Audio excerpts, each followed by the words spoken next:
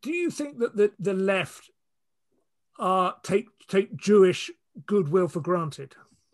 Does that question make sense? It's an interesting question.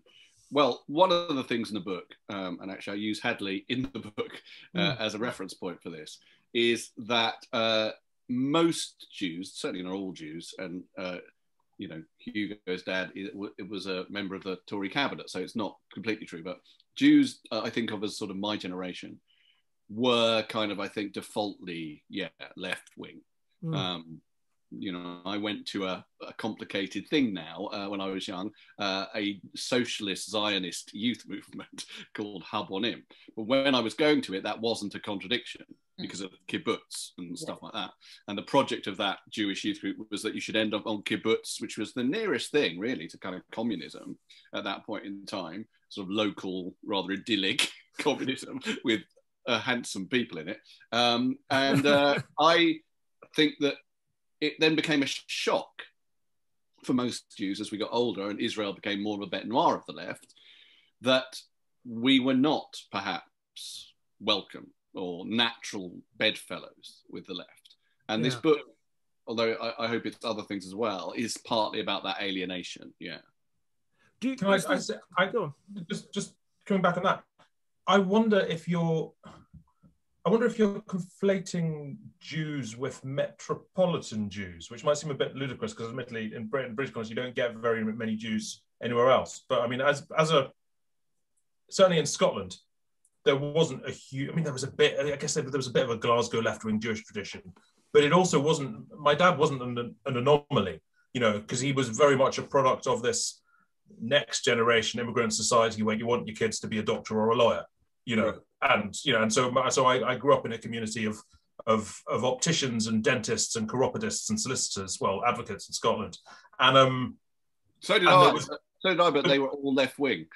Well, but that wasn't that. Just I mean, they may have been, but that wasn't a defining feature. And it makes me wonder if there's something sort of, I don't even quite know how to phrase it, but there's something Holocaust versus non-Holocaust there, as in the expectation is that your Holocaust surviving Jews probably throughout the latter half of the 20th century did veer left. Whether your Shettle descended Jews who had perhaps been here rather longer did, I'm not sure if that's necessarily true. Yeah, the only answer to this is Simon, who's a sperm bank descended Jew. Wiesner, for what it's worth, left in the 1928. He left for Edinburgh, funny enough. Hugo. Oh, really? Yeah. Oh. But he was an academic. He was a scientist. I think there is something in that, and it probably transcends the Jewishness to some extent, that if you're involved in politics on the left, you tend to be quite activist, whereas if you're successful, if you're a lawyer or you're successful in finance or whatever, you might lead what would seem to the outside world to be what would seem to be a conservative lifestyle or supports quiet, but it would be quiet, wouldn't it? It would be much quieter. You would be much less likely to attend meetings, I suppose.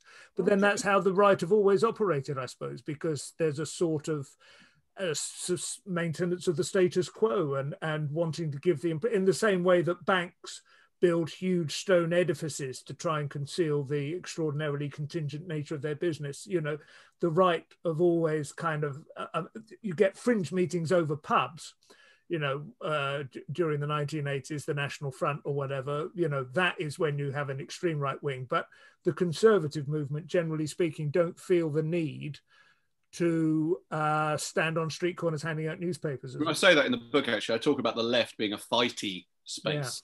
It's part of being left wing that you are on the barricades, because if you're right wing, you're kind of happier with the status quo and the idea that it will lead to a trickle down or whatever. Do you think that, to be absolutely blunt, do you think that's part of what might appeal to some Jews about it? Our friend Dave Cohen, I think you know Dave, has said that there's Dave something Cohen, in the Talmudic, I'm pronouncing it correctly, Talmudic tradition. Talmudic, yeah. Just enjoying argument, almost for its own sake, of engaging with intellectual, you know, wrangling things out. I think that's slightly different from the fightiness. Yeah. The fightiness, I think, which is very important in my book, because I think the need to stick it to the man that left-wing people have and to punch up against power, and the fact that power gets blurred with Jews, basically, and there's no recognition of that amongst some people on the left. That's a very important issue.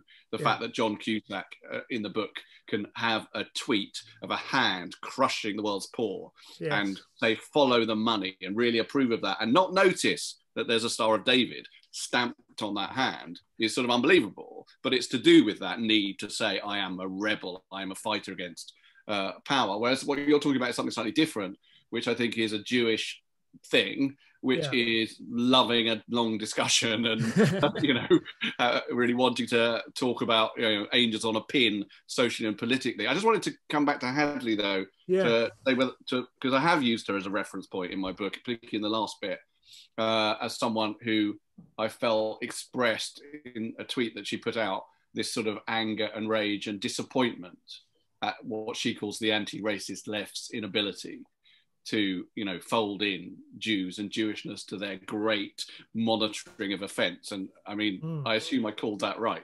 Yeah.